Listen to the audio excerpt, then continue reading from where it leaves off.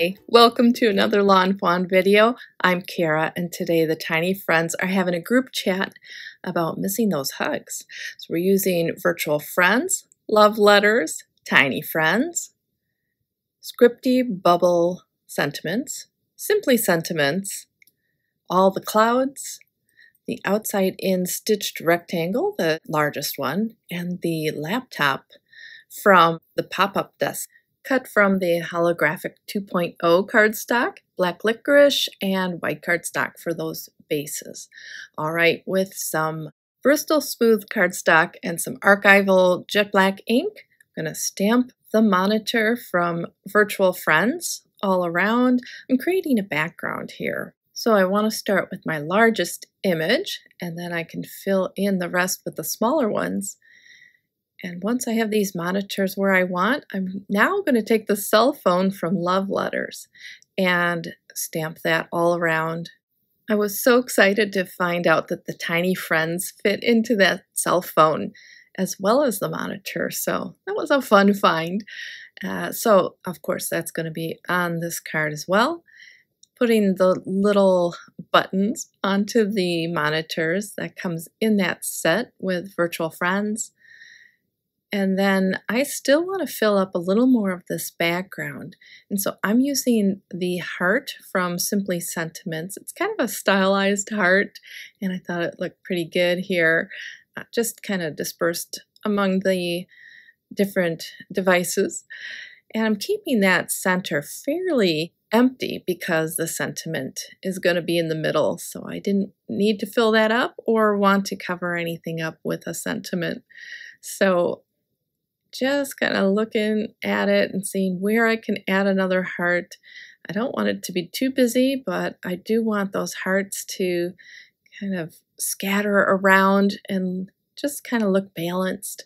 All right, well, here are our tiny friends, and I'm taking a piece of paper as my mask and just putting it at the bottom of those screens and stamping out all these little people. They kind of look like those little people, right? Those Fisher-Price little people.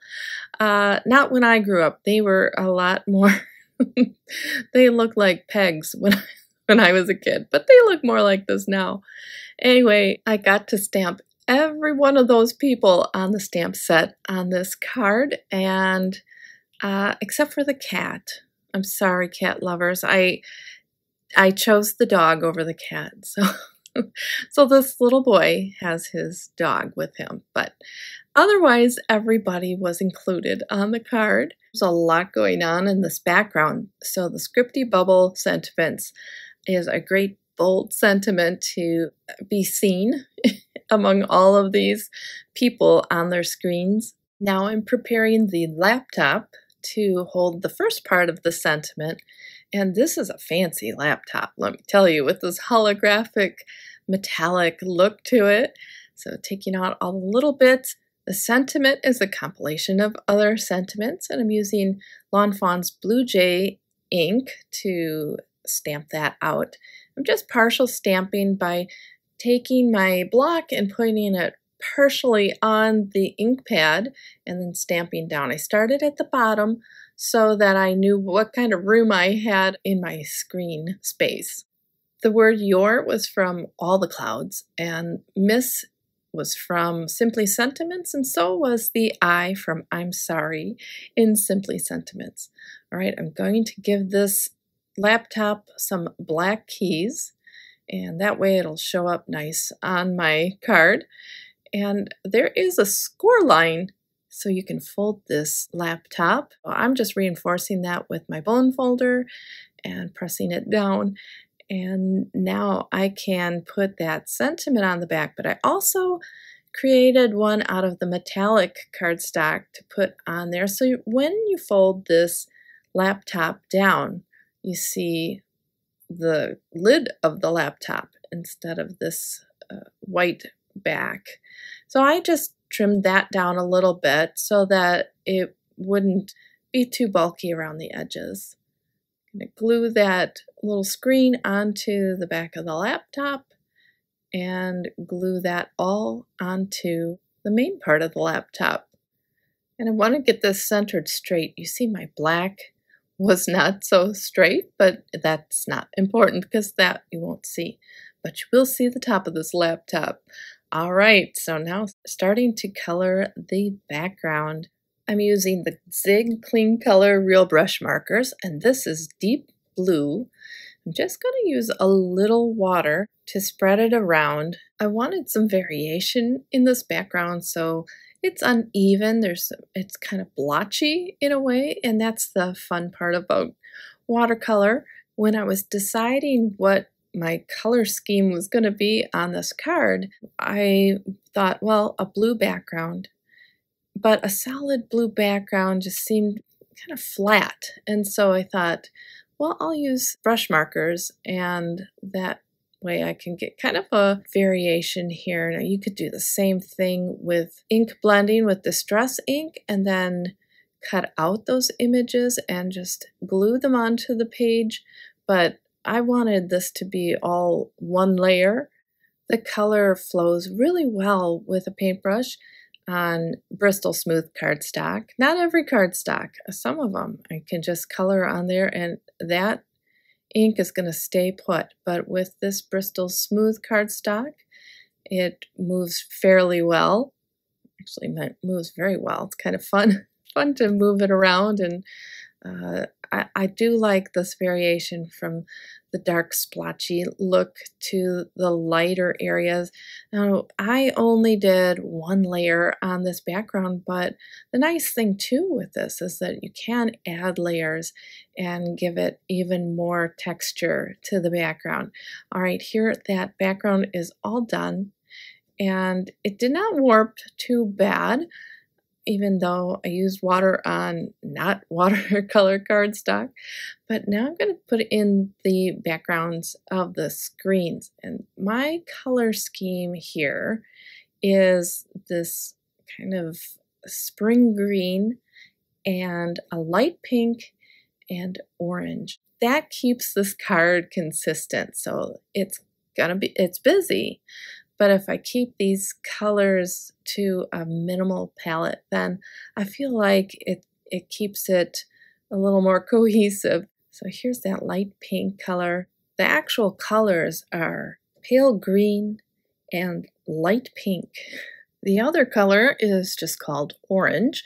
So I took some of the marker and colored at the bottom of the screen and took water and pulled it up to the top of the screen. Then I used the same markers to color those hearts, and I just made sure that I had them balanced across the panel. I'm only using 4 colors on this card, except for neutrals, and so I know that there's going to be colors that are going to be next to each other, but that's all right.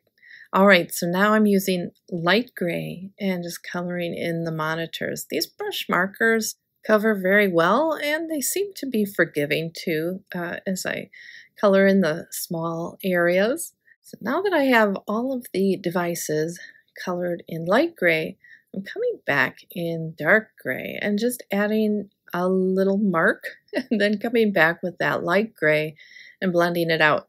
So you can either blend with the markers themselves or with water. So using the markers in this small area just to give a little bit of shading. I'm not worried too much about shading today on everything, but wanted to give a little depth to these monitors. Now for some skin colors. So I've got a variety of neutrals here. This one is beige, and so starting with a beige, and this one is called flesh color. I don't know who determined that's flesh color, but all right. And it seemed a little yellow to me. I added a little bit of pale pink in there, and she has pale pink. So next we have mid brown, and I'm going to combine that with a little bit of beige to blend that out. And on some of them, I just use one color. So this guy is going to be all mid-brown, and then some of them I blend together. like this lady, she's going to be mid-brown, and I'm going to bring in that beige again. Kind of blend that out a bit. I'm not worried too much about shading everything. I'm just adding color. And I like coloring book figures. Right, this guy decided to darken up a little bit. And now for that dog. So I have beige, and I'm going to use that mid-brown to give him a little bit of shading so that he's not so flat.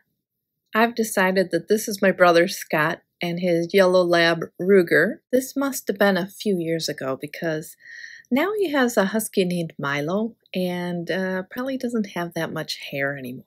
Shh, don't tell him I said that.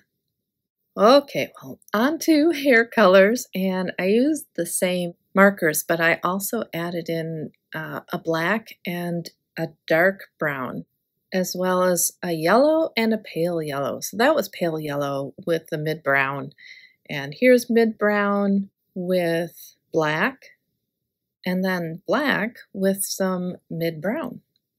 So just taking those same colors and using a different amount for each of them, and that gives me a variety of hair colors. Well, here's that, actually that's that flesh color, and then this is yellow, and then I kind of temper it back down with that flesh color. And now this girl, she has light pink, and I wanted to give her just a little more highlights, so I put some regular pink in there and then blended that in with the light pink again. So I was watching the Create With Us with Kelly and Jen the other day, and that's on Lawnfawn's Facebook page if you want to go check it out if you haven't seen it. But they did a live class, and it was a free class. It was so fun to watch, and a lot of ladies, a lot of people on there. I'm sorry, men. There were a lot of people on there. But I learned so much. So I used archival jet black ink on this card because it's safe for watercolor, but I learned from that live that Lawnfawn's jet black ink is also safe for watercolor. I always use it for Copic markers because it is Copic friendly, but now I know I can use them for both. So it's always fun learning something new.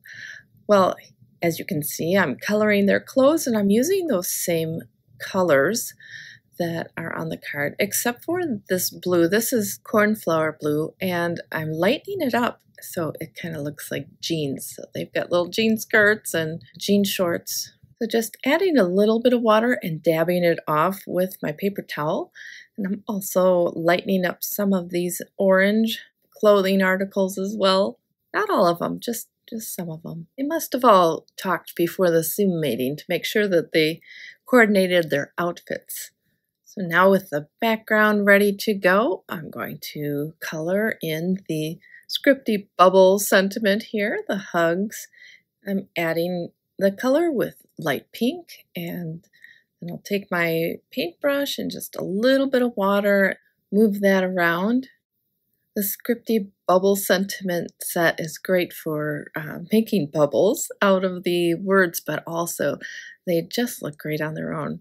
Well, I wanted this to be a bit darker, so I'm adding a little bit more color from the marker. Decided it just, I don't know, I thought it needed to be just a little brighter, so I added some of that regular pink and then blended that in with the light pink, and that kind of gave me a little bit more oomph to the sentiment to make it stand out a bit more. Well, we certainly have been relying on the internet at our house. My husband is now working from home, and my daughter is taking her college courses from home. My mom is stuck at home. We're all kind of stuck here together. So it is so nice to connect with other people through social media and even crafting together this way. Well, here is the rest of the sentiment on the little laptop. So I'm going to add the hugs to some fun foam and just glue that down with my lawnfawn glue tube. So I just die cut that out with the coordinating die, as well as the hugs word there. So adding this to my foam, that just gives it a little bit more dimension pops it up off of that busy background, and I'm layering it with this laptop so they're a little interconnected. But before I adhere that down, I'm going to adhere this panel to a 4 1/4 by 5.5 inch note card with some tape runner and position it in the center of my card. And now I can glue down my laptop, and I'm just gluing it down on the bottom. I'm going to keep the lid free so that I can open and close. Now I'll adhere the popped up hugs word, and this card is all done. Well, I had so much fun making this virtual Tiny Friends background, and I hope it inspired you to make a colorful stamped background too. Thanks for watching, and have a great day. Bye!